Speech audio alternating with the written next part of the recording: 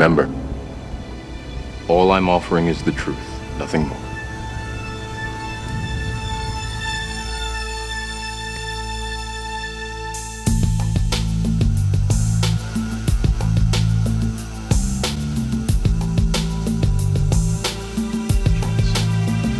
After this, there is no turning back. You take the blue pill, the story ends. You wake up in your bed and believe whatever you want to believe. You take the red pill, you stay in Wonderland, and I show you how deep the rabbit hole goes. Oh yes, my friends, how deep does the rabbit hole really go? Well, that's what we're here to discover.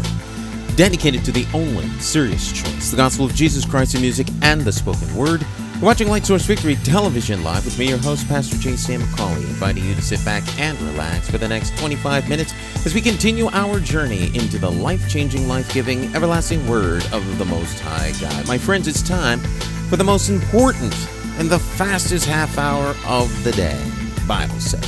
Now, of course, it is my Bible study time that I spend with you. I try and do it each and every Sunday through Thursday right here on accesstv.org, of course, around the world on Facebook and many, many other mediums. So, my friends, grab your pencil, paper, your Bible, your telephone, text message, Google Circle, Twitter, whatever it is that you do in order to communicate to your friends and family that we are on the air, and let them know it is time for Bible study. Stick and stay, don't go anywhere, my friends. We will be right back. Oh yes, broadcasting live from the greatest city on earth, Hartford, Connecticut, New England's rising star. It's time for Light Source Victory Television Live.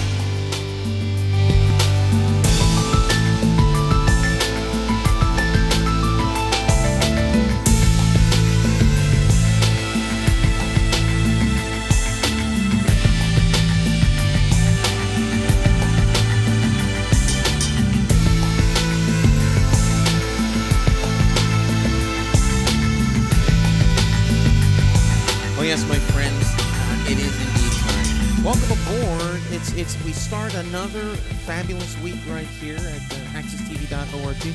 Glad you could join us. Get on the phone, call up friends and family, send out text messages and all the things in order to make sure that your friends and family know that we're here and are willing, ready, and able to join us. Okay. I am excited about this because, of course, I love Bible study. There's just no other way to put it. I love Bible study. I'm always excited about the opportunity to share the life-changing, life-giving, everlasting Word of the Most High God with you. So we're here for a half hour. Our time is very, very short. So, we like to get right to it. Now, a couple words or a couple of rules, I guess, for lack of a better word, before we get started. We have Bible study. I don't review. I pick up where I was when I was last with you, and so it is up to you to stay with us. If you want to get caught up, just go back to the beginning of whatever chapter that we happen to be reading from. If you want to watch and review, you can do so on your own. Log on to accesstv.org and click on Light Source Ministries, and you can get up to speed with all the Bible studies. Now, each Bible study is about 25 minutes or a half hour.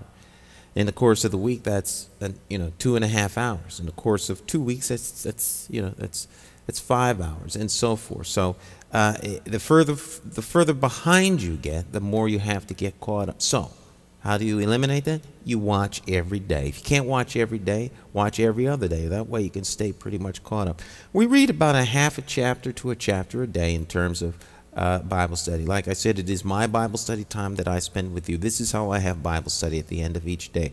I do 5 days a week, Sunday through Thursday, and I just take a half hour, read through the Word, and that's what I share with you, okay?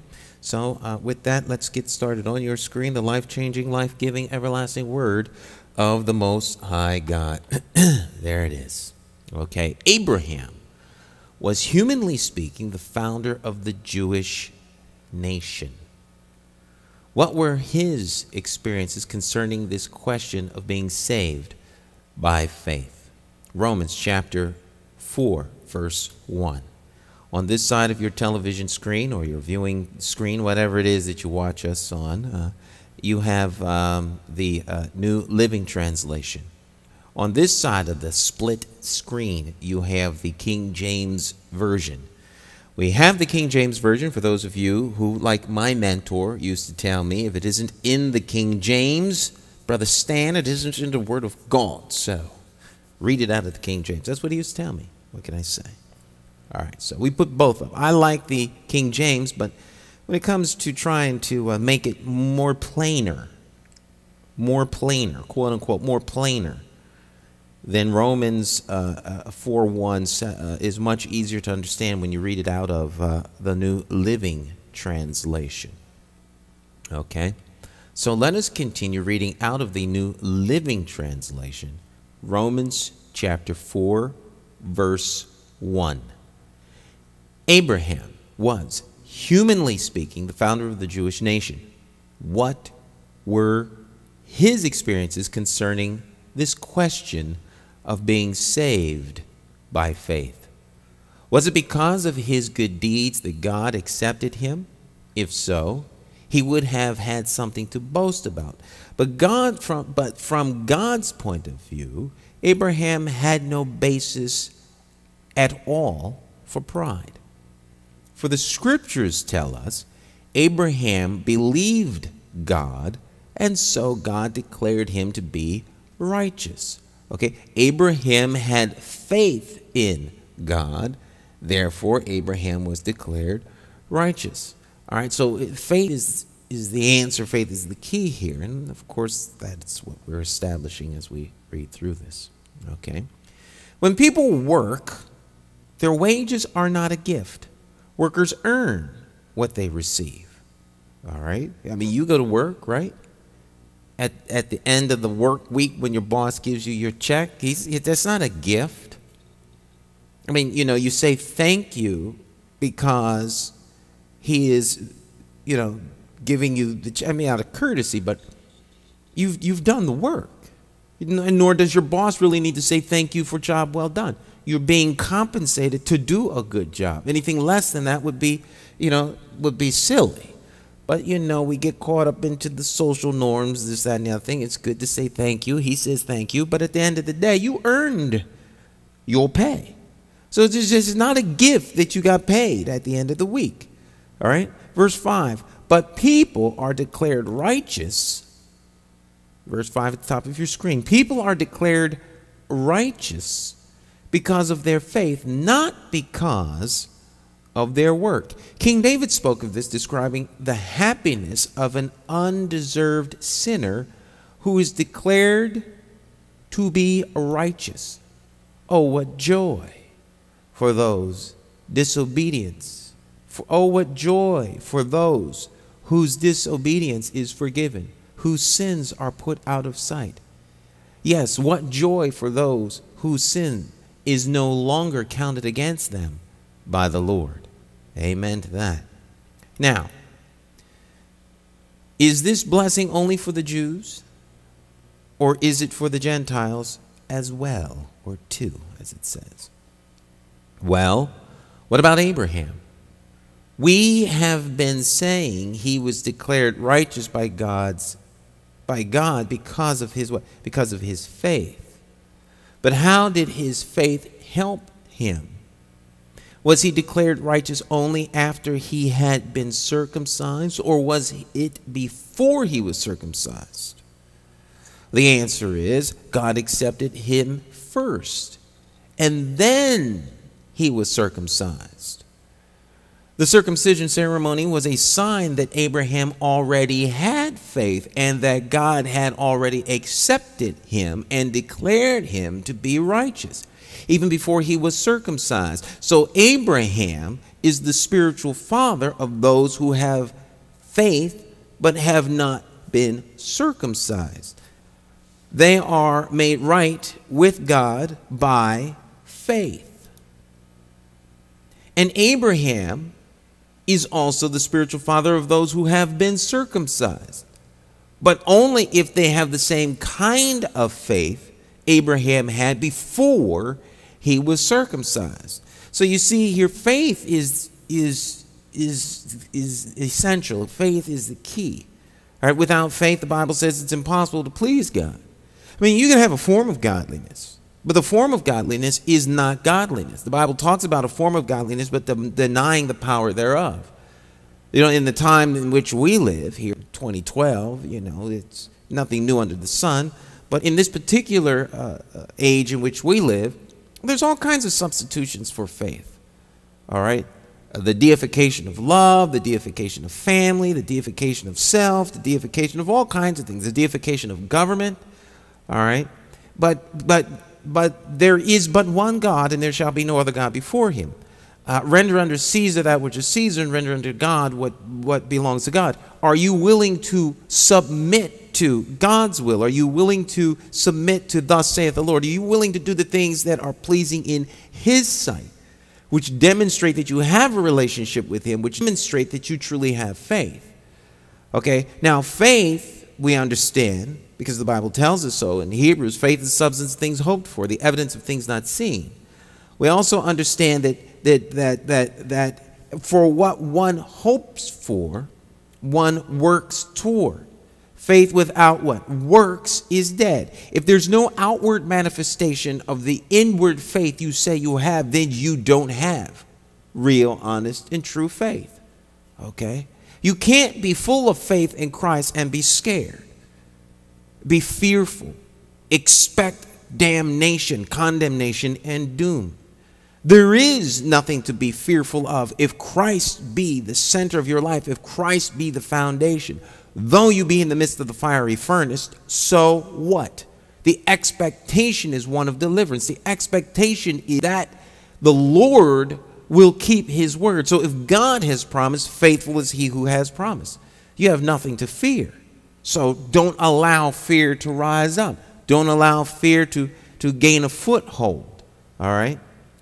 And Abraham is also, verse 12, and Abraham is also the spiritual father of those who have been circumcised, but only if they have the same kind of faith Abraham had before he was circumcised. Verse 13, top of your screen. You're watching Life Source Victory Television live. We're reading out of Romans chapter 4, verse 13. It is clear then that God's promise to give the whole earth to Abraham and his descendants was not based on obedience to God's law, but on the new relationship with God that comes by what? Faith. So if you claim that God's promise is for those who obey God's law and think you are good enough in God's sight, then you are saying that faith is useless. And in that case, the promise is also meaningless. But the law brings punishment to those who try to obey it. Verse 15, Romans chapter 4. The law brings punishment on those who try to obey it. The only way to avoid breaking the law is to have no law to break. Verse 15 out of the King James Version on this side of your viewing screen. Because the law worketh wrath, for where no law is, there is no transgression. All right? If there is no law, the law cannot be broken. But the law is established for one purpose only, to condemn. That's why there's a law. Even when our state and federal legislative bodies, or whatever legislative body it is, wherever you may live, maybe you live under a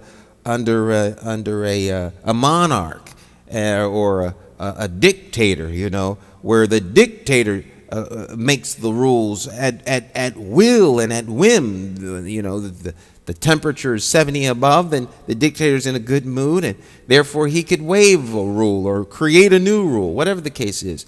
But those rules are made to condemn. All right? We have laws. Our state legislature here in the state of Connecticut, we just had elections in the United States of America, and so there are new lawmakers, and the lawmakers make the rules. Well, we make a rule so that we can condemn those who violate the rule. There aren't rules made in areas where we don't want to hold people accountable for particular actions. To the degree that there are some actions that some find in violation of the word, but socially are that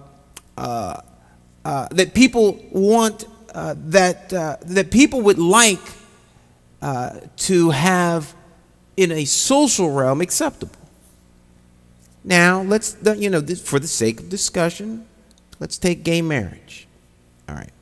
Well, the Bible, I believe, is quite clear. Now, I have friends, and I have clergymen friends, too, that are not necessarily in agreement with me. But I think the word is pretty clear. But we're not here to debate the issue. I'm simply suggesting that if the Word of God says that this is something that is not correct, then it isn't correct. However, if there are man-made laws on the books that say that same-sex marriage is wrong, then the only way to not be condemned by that rule is to have a new rule that says it is okay. See, generally speaking, people don't want to feel condemnation. They don't want to feel as though they are under penalty or judgment for any human behavior. All right? I don't care whether it's adultery, whether it's lying, stealing, cheating, backbiting, making copies illegally at work. We all sin. The Bible says all have sinned and come short of the glory of God. And the Bible says that the worst and the most egregious thing that you could do is lie. The Bible says God hates liars. Okay? And people lie regularly all the time. I know lots of lying church folk. All right, so we're not going to get into the external comparison trap of one sin versus another. The Bible says all have sinned and come short of the glory of God. That's why we don't do pet peeve sins here. Sin is sin. And so if you break the law in one area, you're guilty of breaking all of the law. Because the law is like a weak link in a chain. You may not break link 55. You may break link 120. But it doesn't matter what link breaks when you're being suspended from the ceiling by what you believe is secure chain. Because once the chain breaks, you fall to your doom. So here you are being suspended from the ceiling by a chain over spikes and flame. Now, you don't want any of the links to break. Oh, well, 45 of the links broke, but the 45th link wasn't secure. That doesn't work. Same thing for the law. So the law is what condemns you. Verse 16. So, verse 16 at the top of your screen. There we go. So that's why faith is the key. God's promise is given to us as a free gift, and we are certain to receive it. Whether or not we follow Jewish customs, if we have faith like Abraham's, for Abraham is the father of all who what? Believe, or all who faith. That is what scriptures mean when God told him, quote, I have made you the father of many nations, end quote. This happened because Abraham believed in God, who brings the dead back to life and who brings into existence what did not exist before. When God promised Abraham that he would become the father of many nations, Abraham believed him. Abraham faithed in the word of God. God speaks and not a thing becomes a thing. So if he who speaks and not a thing becomes a thing, if God tells you that X, Y, and Z will happen, then rest assured X, Y, and Z will happen. I often get a kick out of people when they say, well, Brother Stan, or they say Pastor Stan, or whatever title people like to place upon me. I just like my name, Stan. But nonetheless, it's always curious when people will call me for some sort of, counseling or something along that line. They'll say, well, Pastor, God said that I should X, Y, and Z, and Yeah, I just don't know what to do. What do you think I should do? I don't have an opinion at this point. At this point, you've removed me, most certainly, from any kind of opinion other than the obvious. If you believe God told you to do something, then I am never, ever going to tell you to do opposite of what you believe God said. It's not going to come from me, because, I don't know what God told you to say. He clearly believed that his telling you was sufficient for you to move and be motivated. So why would I tell you anything other than that? And I won't even entertain the debate. Well, God would never tell you to do X, Y, and Z. Right? Because I'm not the orator for God. I don't speak for God. I can read his word. I know what the Lord moves me to do. I know what the voice of the Lord tells me, and I know what God has told me to do in the past. And so for me, it's a matter of I shall be obedient, because thus saith the Lord. Okay? An outcome is irrelevant. I'm never concerned with the outcome being somehow perceived to be a positive one of my external comparison traps. The only outcome that's positive when it comes to doing what God said is that of being obedient. So you always need to be obedient when the Lord speaks to you and tells you to do something. All right? Well, Abraham believed God. Abraham was older than old, and God told him he's going to have a son. So Abraham believed God. All right? Abraham believed him. God had also said, your descendants will be as numerous as the stars, even though such a promise seemed utterly impossible. All right? God loves to work in the realm of impossible. Verse 19. Abraham's faith did not weaken, even though he knew he was too old to be a father at the age of 100, and that Sarah, his wife, had never been able to have children. Abraham never wavered in believing God's promise. In fact, his faith grew stronger, and in this he brought glory to God.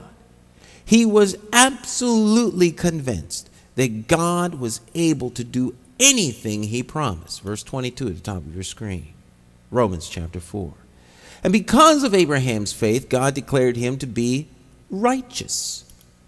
Now, this wonderful truth that God declared him to be righteous wasn't just for Abraham's benefit.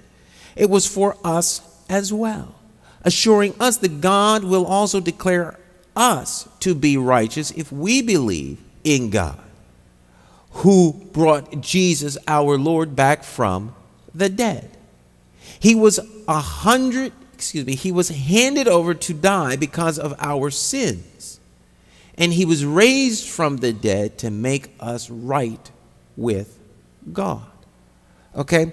So the whole issue around faith is one that, look, if you believe God, if you put your faith and trust in God, then you can have hope beyond hope, because your faith is not built and designed on the things that you see. Your hope is not built and designed on the acquisition of material things that you can work and earn, that you work and deserve to get as a reward for your effort and work. Okay? But rather on that which has not yet been obtained. That's why you have hope. That's why they call it hope. You don't hope for something that you already have. You hope for salvation with a certain expectation that you will receive that which you hoped for. We have modern day charlatans that turn that hope that you have in Christ into some sort of genie in a bottle that somehow will manifest for you whatever your heart's desire is in terms of material things. Now, some count gain as godliness, but the scriptures make it quite clear that gain has nothing to do with godliness. Absolutely nothing. Okay?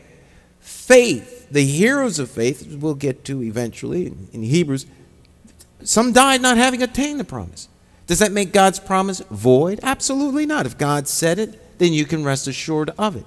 All right, and that's not a pie in the sky attitude that somehow says that you're foolish because you have faith in God's promise and the integrity of His word. All right, verse 1, top of your screen, Romans chapter 5. Now we're getting to the what I like in terms of the good part. I mean, it's all good, but I just love Romans chapter 5. You can't just jump into Romans 5.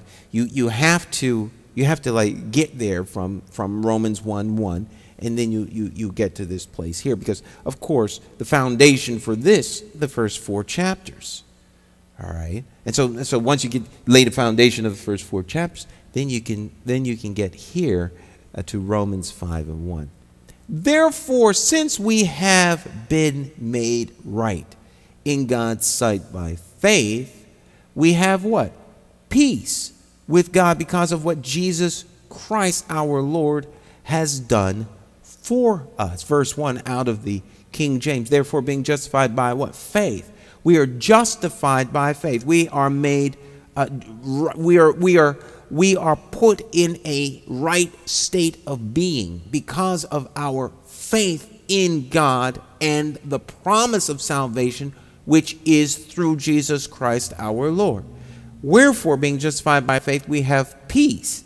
We are at one with He whom we were separated from because of our sin. We have peace with God through our Lord Jesus Christ. So the vehicle by which we obtain that faith is Jesus. All right? Because of His atoning work, because of what He has done, we now have right standing with the Lord. All right? Because of God's mercy and because of His love. All right? Because of His grace. Grace is defined as that which God may be free to do, or indeed what He is free to do on behalf of Christ after that Christ has paid the price. Now, in order to be gracious, you got to have something to be gracious with. Before God could be gracious, there had to be a means by which He could extend the grace to you. Well, the grace is accomplished through what Christ has done on the cross. Because of Christ's obedience, because of the blood shed for the remission of our sins, that act allows God to be gracious. And so the love is the essential key. And then the mercy. Now, the mercy is a very specific type of love. Mercy is the type of love that's determined by the object upon whom said love is poured out. Okay? Example would be you want to see a sky fall. Hint. You want to see sky. I've been busy and had obligations, and therefore I couldn't go to the opening of Skyfall. That's another subject for another day. You want to see Skyfall, and the movie costs $10, and you have $8. So you are short the $2 necessary to come up, to get you inside the movie theater. Now another person only has 1 cent. Now, he is short $9.99. The other guy short $2. Now, mercy says, well, I will give him the $9.99, and I will give the other guy the $2. Now, what some may say, well, that's not fair. If you're going to give him $9.99, shouldn't you give the other guy $9.99? Well, first, I'm the one being gracious, so it's cool that I give them whatever I decide. Okay? They had a need. The need was met by my free gift of $9.99 and by $2. And so his lack is what determines the necessary relief that need to be provided to remove the lack that he is suffering. That's what God does. Each of us are in a place where we need something from the Lord. We each need something from the Lord. So God meets us at our need. That's the mercy. Okay, motivated by His love toward us, God is merciful. He provides for us through Christ the gift of salvation because of the blood shed on Calvary's cross. All right, my friends, unfortunately, as the case may be, our time together is ended. It goes by that quick. So that's why we encourage you to take a 30-minute good news break each and every day, whatever time it is that you watch us. We're live Sunday, Monday, Tuesday, Wednesday, Thursday, right here, accesstv.org. Okay. Google Hangout. You can watch us live there as well. All right. And you can get caught up. It goes by very quickly. If you're going to listen to some news, you may as well listen to the good news. Take a good news break each and every evening before you go to bed. Now, maybe you watch us on the demand side or on repeat or whatever the case is, but you want to tune in every day and stay caught up. All right? Stay caught up. This is where we are when we will be together tomorrow. When we come back, we will be at Romans chapter 5, verse 1. Romans chapter 5, verse 1. All right. That's it. That's it. If you love the Lord, give me a call. If you're watching this, wherever you're watching this, get on the phone. Just call and say Jesus is Lord, then hang up. It's just that simple. That's all you got to do. If I don't answer the phone, leave a message saying Jesus is Lord, and then hang up the phone. Now, my message on the phone is lengthy, but wait for it to go off and then simply say Jesus is Lord. Okay, the number will be up at the end of the feed. So give us a call, say Jesus Lord, and hang up. That's what we call the offering here. You can't send me money. You send me money, I send it back to you. We don't receive money for the ministry over the airway here. All right, that's me. God put that on my heart. I can't speak for other ministries and other evangelical operations, but ours in the last 20 years plus has never solicited funds over the air for His blessing. Given me, I can't charge anyone for. That's just me. All right. But what we can do is have you call, because there needs to be an exchange for the value of the word. The exchange here is the phone call that says Jesus Christ is Lord. God bless you all. Keep you strong in the faith. Remember, when it's all said and done, the only thing you need to know is this fact, and that is, of course, Jesus Christ saved and changed his lives. Won't you call on his name today? Allow him Lord of your life. If you know Jesus as your personal Lord and Savior, you have an obligation to tell others about the saving grace of Christ in your life. Go out and tell them. Be a light unto them. How shall they hear without a preacher? You're that preacher. God's called you to do just that. We'll see you tomorrow. Bye-bye.